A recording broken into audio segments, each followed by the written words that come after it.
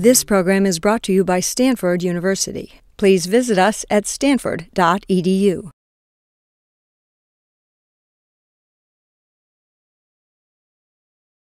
Somebody asked, what are the important new disruptive technologies of the future?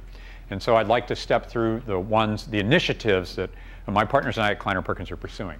And the first is in the area of wireless communications of all kinds. The second is in services for enterprises, institutions, whether they're hospitals or for-profit businesses, web services, security services, and importantly, search services. Let me suggest the following point of view.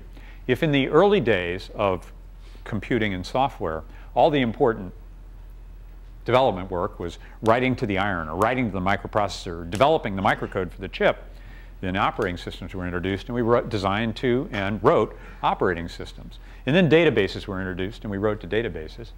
And I think for Web 2.0, for the next generation of web services, the most interesting services are all going to be built on search of one kind of a platform or another. So enterprise search, access to information, visual access, geographic access, semantic access. I'm going to talk more about consumer content and services. It's in red because I like talking about and hope you enjoy hearing about Google. We're involved in several other ventures in that field. Open source is a very important initiative and well positioned for contribution and advantage. Next generation chips and memory, I think that's where we'll see nanotechnology applied first. Innovations in energy is something that my partners and I have been very curious about for quite some time. Anybody see Tom Friedman's column on Sunday about his wanting to be, I think it was an eco-entrepreneur or eco-globalist? He said the best thing we could do for peace in the Middle East would be to innovate so much that the price of oil went to $18 a barrel.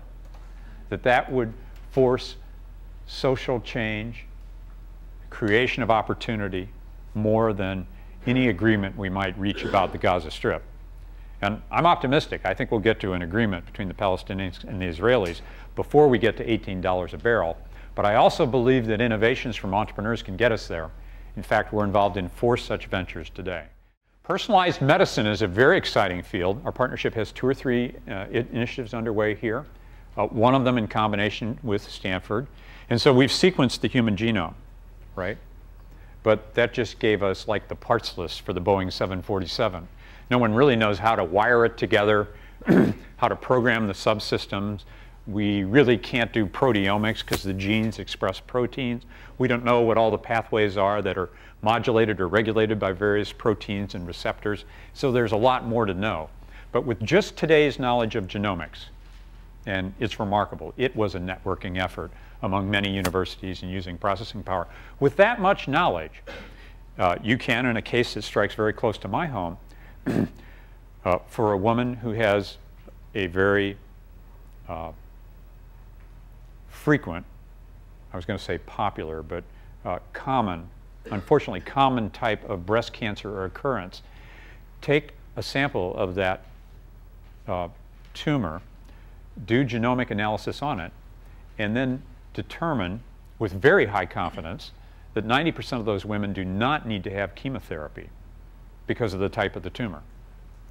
And quite the opposite is the case today. About 80% of women undergo chemotherapy when only 10% of them need it. Breast cancer is an indignity that no woman should have to endure. Chemotherapy, whether you're a man or a woman, puts you out of commission for over a year, is costly. Today's approaches to cancer, by and large, are, cut, burn, and poison, with poison being the chemotherapy. So this is a remarkable contribution, the idea of having the right drug for the right patient at the right time in the right disease state.